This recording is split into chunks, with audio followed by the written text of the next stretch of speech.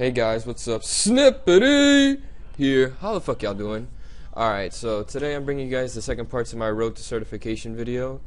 If you guys didn't watch my first one, which was the 1 through 10 questions, you guys should totally go check that out.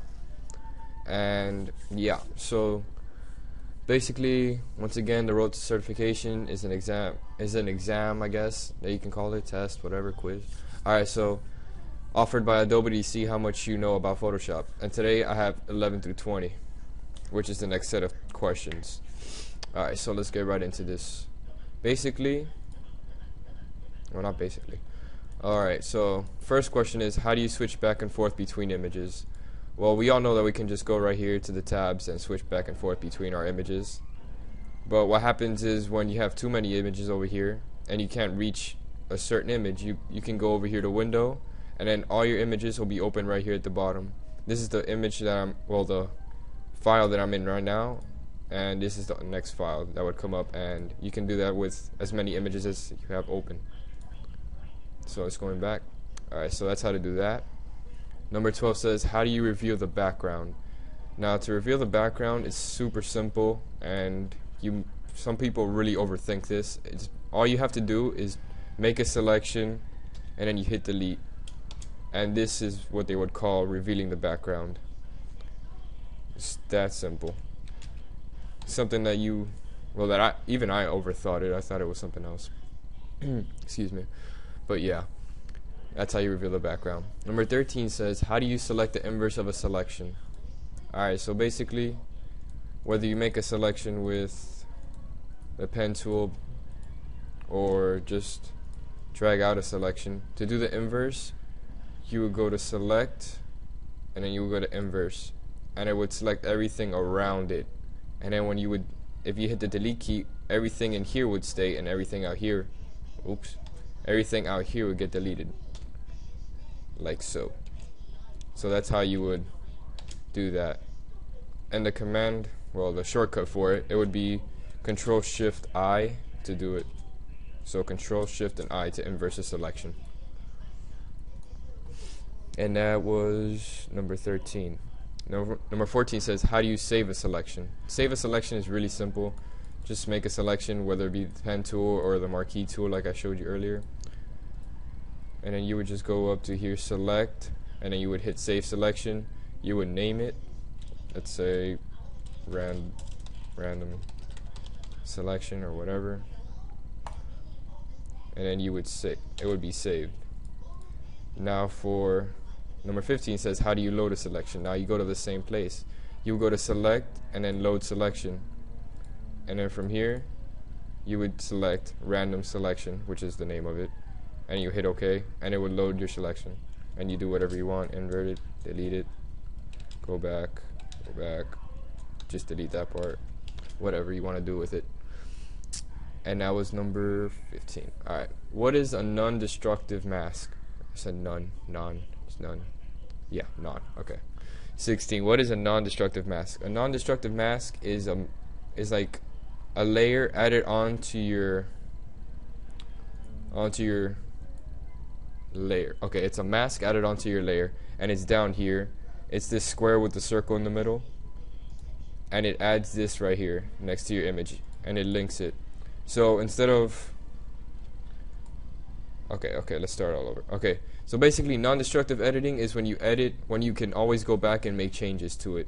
A destructive edit would be erasing directly.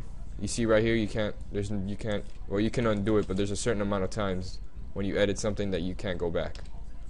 So another way of doing this, of erasing, would be by adding a mask down here, and instead of using the eraser tool, you would use the brush tool. And then black would be to erase, and white would be to reveal. So this way you can always go back, and then if you just want to get rid of the whole mask, you can just right click it, delete layer mask, and it deletes the mask, and you get your layer back just as it was before. So that's pretty simple, guys, and something really that comes in handy when you're doing photo manipulations and such and things like that, because after you do a certain amount of edits, you're not going to go all the way back, and then you're going to have to go and redo your changes. So it just saves a lot of time to do that. And then number 17 says, how do you convert an image to a smart object? To convert an image to a smart object, it's the easiest thing ever. You would just go to your layer. Okay, let's use this example. By the way, guys, this is an image I got off the internet, so don't think that's me or a relative or anybody. I don't know who the hell that is. So you would right click the layer and then press convert to smart object, and then you would, if you would shrink it down, you would get this bounding box, or you size it up, it would do that.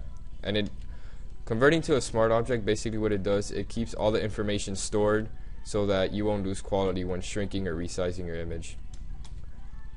It's pretty simple, and it's something that comes really in handy when you resize an image a couple of times, because after resizing and changing it a bunch of times, you will start to lose pixels, well, not pixels, well, data, and then it would just start looking all nasty and blurry.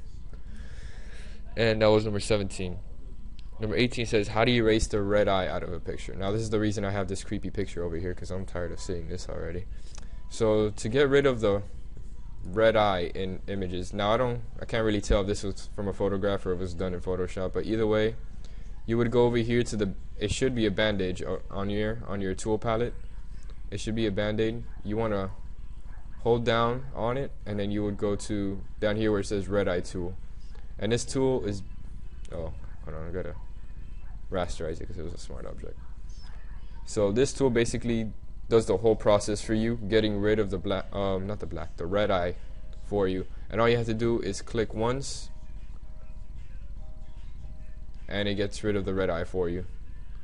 You can do it over here again. And it's that simple, it just gets rid of it. This works, either way it worked, whether it was the red eye from cameras or not. Nowadays you don't really get that effect, not that I've seen, you know, with new modern cameras you don't really get it, but on old style cameras you usually got that red eye effect a lot when you would turn on the flash. And yeah, so number 19 says, how do you group layers? Grouping layers, what you want to do is go over here to your layers panel. You want to select all the layers that you want to group. Let's say I want to group all these text layers right here. I would click the first one, and then I would go down here, hold shift, and then click on the last layer, and it would select all of them. Then what you want to do is you want to go to this little tab icon right here with a down arrow, click on it, and then select new group from layers, creating a group from the layers you have selected. Excuse me. And then what you want to do is just name them. I'm just naming them questions I guess, and then here they are, they're all grouped in one layer. Oh, yeah, all the questions in one layer, and that's how you do that. And now the last one says, what is the sunspot style? Now this is a question that I've personally seen on the certification exam. What the sunspot style is basically when you would go double click on a layer, and then you would go to, let's say, where was it? Styles up here, that's where it was. And it would ask you for the sunspot style. You would go right here to this one. This is the sunspot style. It's just this yellow square looking thing. There's a bunch of styles, but this is the one they're going to want you to select. I don't know why. I don't know, maybe Adobe likes Sunspot. I don't know what it is, but it's the sunspot style. You select that and then you hit OK, and it applies it to your layer, which is this one, and it has a weird effect because, yeah, sunspot. Undo that. Wait. Alright, got it.